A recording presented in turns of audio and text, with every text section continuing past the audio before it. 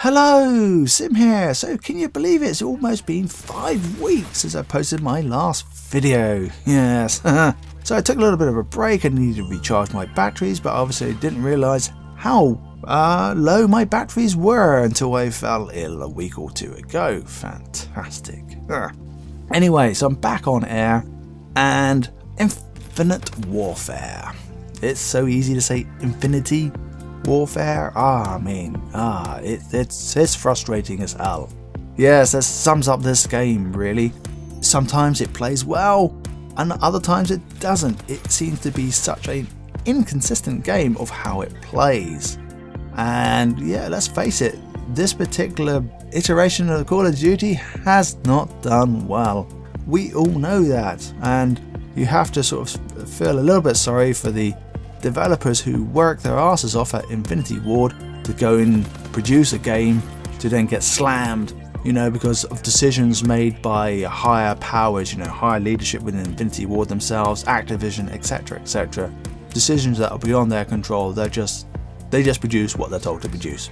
And when scheduling goes wrong, well, that's down to what we'd call as project managers and architects and stuff for the actual software. So yeah, anyway, let's not quite go into that. So it's hard as a YouTuber to make videos about a game that's just not appealing like 99% of the time. I mean, Black Ops 3 came out, it was great, cool, fun. I can have fun again, all the fun was back and stuff until they ruined it with supply drops and stuff, you know, but that's an Activision thing, not a Treyarch thing.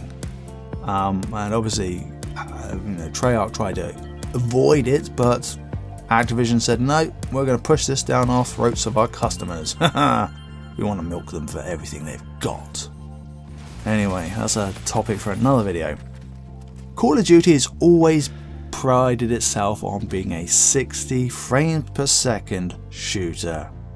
Always guaranteed to get that 60 frames a second solid on consoles, and obviously on PC, you know, you can get higher than that, but that's what they prided themselves on. You know, I remember the big launch campaigns back, I think it was Ghosts, and they were saying 60 frames a second, and then of course they had the famous pop artist that I can't even think of who does the rapping, Emanate, or Eminem, or whatever the heck. I'm so bad with pop and all the rest of it, but you know what I'm talking about. So back then it was all nice and hyped and everything else. 60 frames a second, great, but what about your netcode? Are you going to be updating our positions in the game world at 60 frames a second, i.e. 60 Hertz? Because when we're in jetpacks and wall running and all this jazz advanced movement system that you keep banging on about, our position in the world should be updated at high rate too, because it's faster movement. But no, it wasn't. Back in the launch days it was 10 to 20 Hertz, 10 Hertz I believe update from clients and 20 Hertz from servers. Terrible. It needs to be at 60 Hertz. Battlefield has been doing higher tick rates, as it's known in the Battlefield universe, for ages. And with Battlefield 4 they introduced 60 Hertz servers, as you know, because they obviously realised it needed to be higher too. So it's frustrating, it really is. I mean, we're 5 months down the line and multiplayer now is just about finished in the sense of where it should have been at launch. So they were 5 months behind schedule, you know, because they've got probably a separate team who did the map packs, right? So you've got the developers who are fixing the code and blah-de-blah-de-blah. In the background we've got some noir gameplay. It's an 18KD gameplay from memory.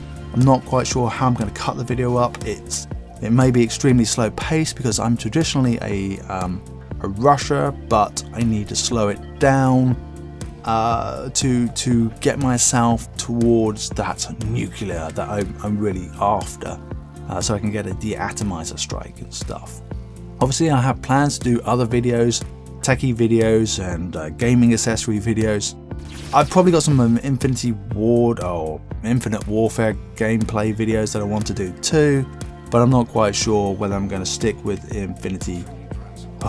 Infinity and Infinite, it's so, I think every single YouTuber I've heard always gets mixed up with those. I mean, why did they choose that name? But hey, anyway.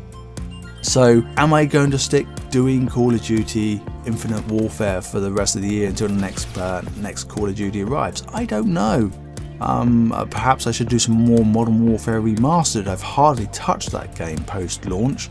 Obviously got Titanfall that I would like to go and play some more of. And I still got Battlefield 1 that I haven't unwrapped from a digital cellophane point of view because it was a digital download. I still haven't unwrapped it and played it. So let me know what you guys want to see as well from a gameplay perspective, whether you want to see Modern Warfare Remastered, some Black Ops 3.